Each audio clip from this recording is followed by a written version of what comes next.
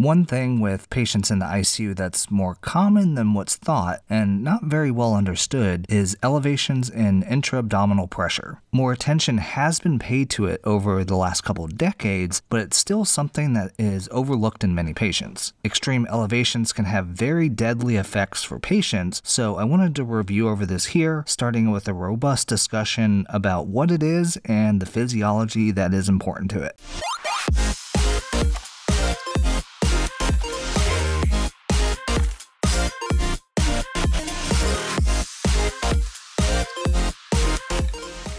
Alright you guys, welcome back to another video lesson from ICU Advantage. My name is Eddie Watson, and my goal is to give you guys the confidence to succeed in the ICU by making these complex critical care subjects easy to understand. I truly hope that I'm able to do just that, and if I am, I do invite you to subscribe to the channel down below. When you do, make sure you hit that bell icon and select all notifications so you never miss out when I release a new lesson. As always, the notes for this lesson as well as all the previous videos are available exclusively to the YouTube and Patreon members. You can find links to join both of those down in the lesson description below. Also, don't forget to head over to ICUadvantage.com or follow that link down in the lesson description to take a quiz on this lesson, test your knowledge while also being entered into a weekly gift card. As well as don't forget that you can help support this channel through the purchase of an ICU Advantage sticker. Again, those are found at the website ICUadvantage.com/support, link down in the description.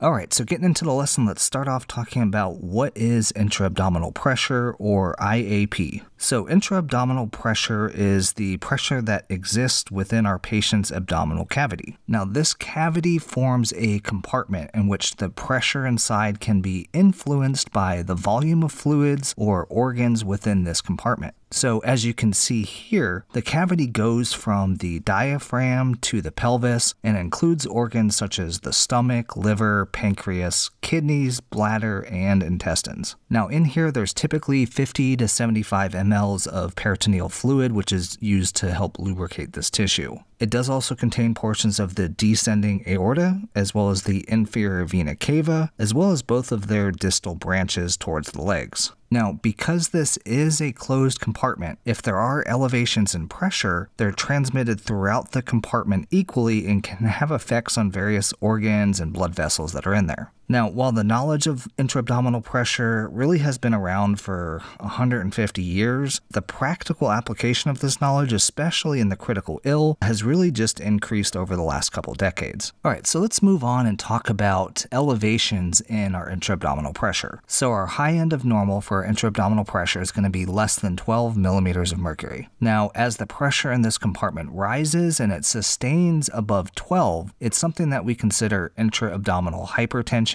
or IAH. And we can actually grade the degree of intra-abdominal hypertension based on the patient's intra-abdominal pressures. So we have grade 1, which is going to be 12 to 15 millimeters of mercury. We have grade 2, which is going to be 16 to 20 millimeters of mercury. We have grade 3, which is 21 to 25 millimeters of mercury. And then finally, we have grade 4, which is greater than 25 millimeters of mercury. Now, when we have our patient's pressure that's greater than 20, and there is the presence of pressure-induced organ dysfunction or failure, then it's something that we consider abdominal compartment syndrome, or ACS. Now, this organ dysfunction is much more common when our pressures are greater than 25, though, and this is a life-threatening situation, and it's actually believed to have as high of a 60 to 70% mortality. Because of more research and focus over the last couple of decades, on one hand, we've become much better at recognizing IAH and ACS in some patient populations, while on the other hand, in many other patients, it's still often overlooked. Now, physiological normal in adults is actually less than 5, and it's normal for the critically ill to see our numbers run anywhere from 5 to 7, and then patients that are post-abdominal surgery, or for patients who are obese, we can actually see 10 to 15. This is something that can be expected for them. Now, if the pressure is greater than 20 and we don't have that organ dysfunction yet, these patients are considered to be high risk for ACS, and something we definitely need to keep an eye on. Now, generally in the ICU, when we're measuring patients' intra-abdominal pressure, we're really focused on having a pressure that's less than 20. This is going to be for those biggest concerns, but we certainly can further optimize therapy for intra-abdominal hypertension and really try to get patients back into a more normal range. In cases where intra-abdominal hypertension is present, we do want to trend these measurements to ensure that our patient isn't worsening.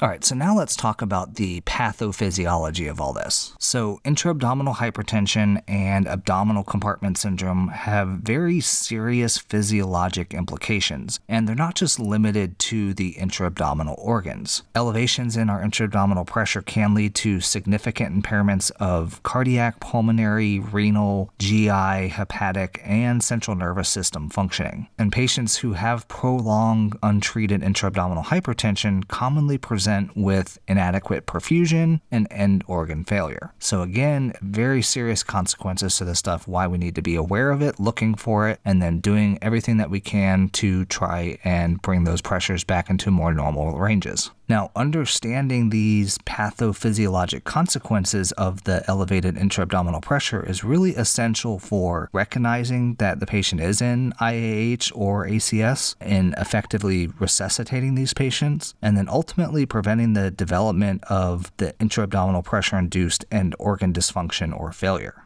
All right, so at this point, let's go through system by system and talk about these different physiologic effects that we see. So first, let's talk about the cardiovascular system. So an elevated intra-abdominal pressure can lead to displacement of the diaphragm and ultimately increased intrathoracic pressure. Now, this increased intrathoracic pressure leads to decreased venous return and then thus leads to decreased cardiac output. I'm going to link to a lesson up above if you want to learn more about that. And we can actually see some reduction of cardiac output with intra-abdominal pressures as low as 10. Now, compounding positive pressure ventilation, and especially in cases where we have high PEEP or high pressure control settings, so like high P-high and APRV, that this can further increase our intrathoracic pressure. Volume resuscitation here, though, may actually have protective benefits. Now, in these patients, afterload or SVR is also going to be elevated, and this is going to be due to the compression of the aorta, systemic vasculature, as well as the pulmonary vasculature from that intrathoracic pressure. Now, this can be the direct result of direct compression of the aorta and some of those systemic vessels that are in that abdominal cavity, as well as, like I just mentioned, through that increased intrathoracic pressure, compressing the lung tissue, and then impacting the pulmonary vessels. And this elevated afterload can actually mask changes in cardiac output, as the elevated SVR can overcome the decreased venous return, really keeping MAP relatively stable in those less severe cases of intra-abdominal hypertension. That said, the increased afterload can actually be detrimental to patients who have heart failure or other types of cardiac dysfunction. Now, on top of the aorta being compressed, we also have compression of the IVC. And so decreased venous return results from the compression of the IVC in this abdominal cavity, as well as from displacement of that diaphragm. This pressure on the femoral veins also leads to decreased blood flow and the potential for peripheral edema and high risk for DVTs.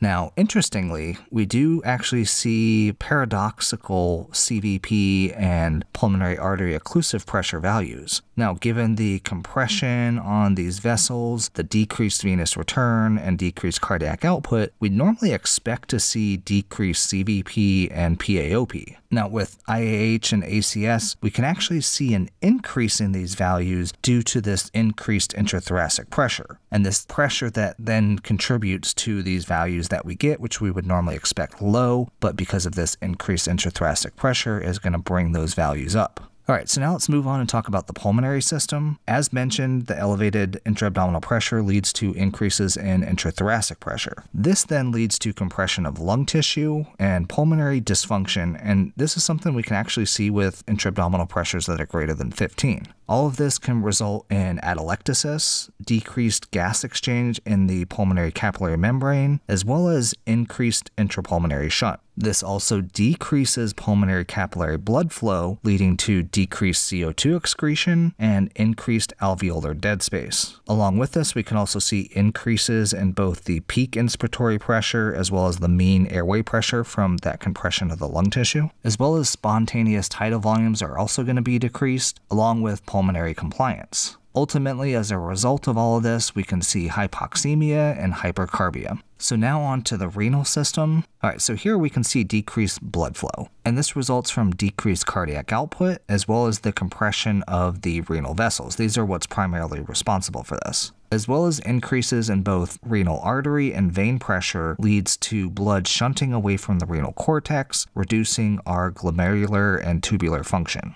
And so for patients, we can often see oliguria when our pressures are greater than 15 and anuria when our pressures are greater than 30. We can also see increased ureteral compression, which is going to limit flow, as well as we can also see direct renal tissue compression, both which are going to decrease overall function. Now, all of these physiologic changes here with the renal system are potentially reversible if the IAH or the ACS is recognized and reversed early enough. All right, so now let's move on to the gastrointestinal system. So the GI system is really the most sensitive to changes in intra-abdominal pressure. So once again, we have compression now of the mesenteric blood flow, and this is something that's noted with pressures even just greater than 10. Now, compression of the mesenteric veins leads to venous hypertension and then ultimately intestinal edema. So this can be further exacerbated by large volume fluid resuscitation, so think greater than 3 liters, as well as disorders that result in capillary leak. All of this can lead to increased edema of the intestines, and then this swelling can also be quite profound, and since they account for the largest volume of the abdominal cavity, that this can further raise intra-abdominal pressure, leading to this feedback cycle, further exacerbating the problem. Ultimately, this decreased perfusion can lead to ischemia, feeding intolerance, metabolic acidosis, and significantly increased mortality, as well as loss of the mucosal barrier from the ischemia can lead to bacterial translocation and then ultimately put them at higher risk for sepsis. So now let's talk about the hepatic system. Again, as expected, the intra-abdominal hypertension leads to decreased blood flow for the hepatic artery, hepatic vein, as well as the portal vein. So this is a result of both hepatic tissue compression as well as the displacement of the diaphragm.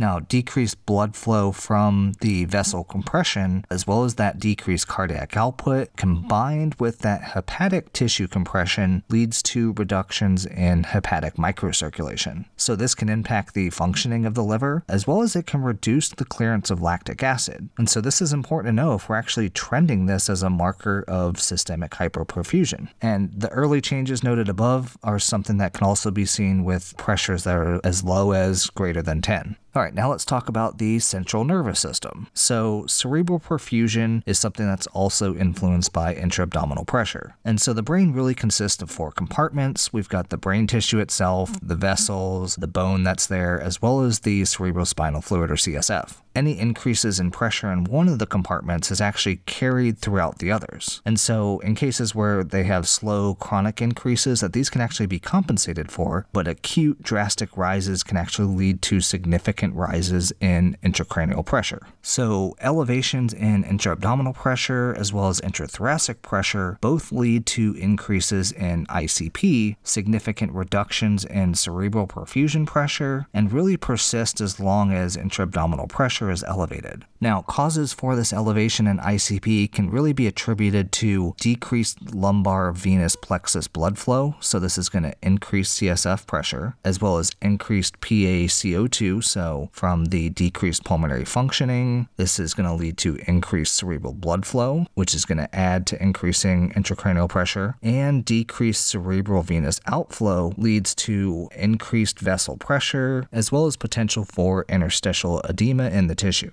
All of these factors together can lead to increases in intracranial pressure. All right, now let's talk about abdominal wall compliance. Now, this is something that's commonly overlooked, but can also play an important role in elevated intra-abdominal pressure. So visceral edema or enlargement, as well as free intra-abdominal fluid, can all increase abdominal cavity size and thus reduce the abdominal wall compliance. So edema secondary to shock and fluid resuscitation can also contribute here, and this decrease in compliance allows less compensation for further increases in intra-abdominal pressure. Increased abdominal wall pressure can also lead to decreased blood flow in the skin and ultimately lead to poor wound healing. This could also be part of the reason for high rates of fascial dehiscence for abdominal wounds. All right, and the last thing I really want to talk about with the physiology is just the concept of abdominal perfusion pressure, or APP.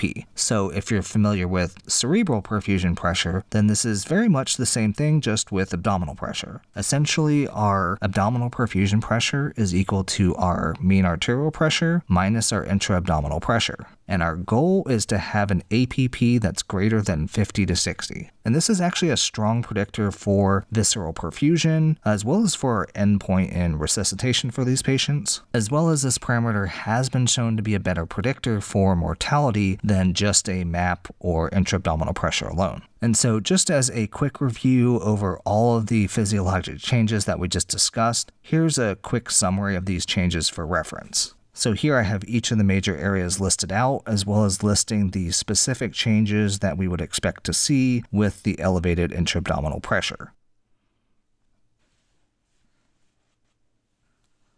All right, now finally, the last thing that I want to talk about in this lesson is going to be to discuss some of the causes of elevated intra-abdominal pressure. So there's many potential causes, and we can actually classify intra-abdominal hypertension or abdominal compartment syndrome in two different groups. And so first we have our primary IAH or ACS, and this is actually caused by direct abdominopelvic injury or disease. So these causes frequently require early surgical or IR intervention, and some common causes here leading to primary IAH are abdominal trauma and surgery, bleeding, ruptured AAAs, retroperitoneal bleeds, as well as intestinal obstruction. And bleeding can actually lead to pretty rapid increases in intra-abdominal pressure. Now after that, we have our secondary IAH, and this really results from things that originate outside of the abdominopelvic region. So some common causes here are pregnancy, ascites, ileus burns, intra-abdominal sepsis, large volume fluid resuscitation, things like that. Now for the various causes and risk factors, it really helps that we can kind of think of them in terms of how they contribute to this elevation in intra-abdominal pressure. So first we have things that actually decrease abdominal wall compliance. So things like abdominal surgery, trauma, burns that restrict the movement of the abdomen, as well as prone positioning, that these all can decrease that wall compliance, preventing that compensation for things that start to raise intra-abdominal pressure. Now next we have things that actually increase abdominal volume, and this can be further divided up in two more groups, first being increased intraluminal contents. And so here we're talking about our gastroparesis, our gastric distension, ileus, obstruction, and volvulus. All of these are going to lead to increases in that intra-abdominal volume, which in a closed compartment, especially if we have problems with our wall compliance, are going to lead to elevations in intra-abdominal pressure.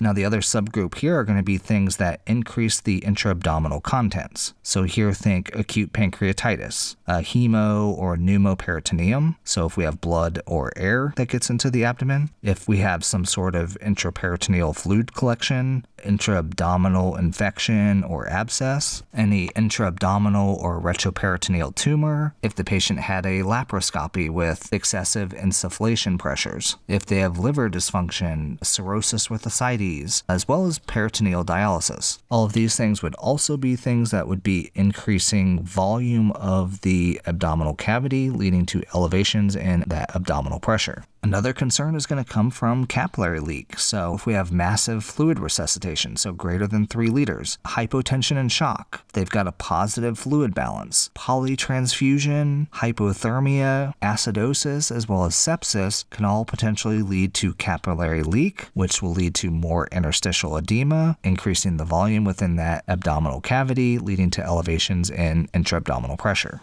And then finally, a last couple of things here that can also lead to increases in intra-abdominal pressure, things like mechanical ventilation. So that positive pressure ventilation, that's going to be increasing intrathoracic pressure, which can then also cause pressure being displaced down into the abdominal cavity. And so again, patients with high PEEP or high pressures are definitely going to exacerbate this. Things like pneumonia, ARDS, and as already mentioned, obesity, all of these are things that can also increase that intra-abdominal pressure. So that was a lot of information on the basics of intra-abdominal pressure, as well as when it comes to those elevations, the pathophysiologic consequences that result from that, and really the things that we're looking for and the concerns that we have when we see these pressures starting to rise. In the next lesson, I'm going to talk more about how we actually get these pressures, as well as the management that's in place for patients that have intra-abdominal hypertension or abdominal compartment syndrome. So I hope that you guys found this information useful. If you did, please leave me a like on the video down below. It really helps YouTube know to show this video to other people out there, as well as leave me a comment down below. I love reading the comments that you guys leave, and I try to respond to as many people as I can. Make sure you subscribe to this channel if you haven't already, and a special shout out to the awesome YouTube and Patreon members out there.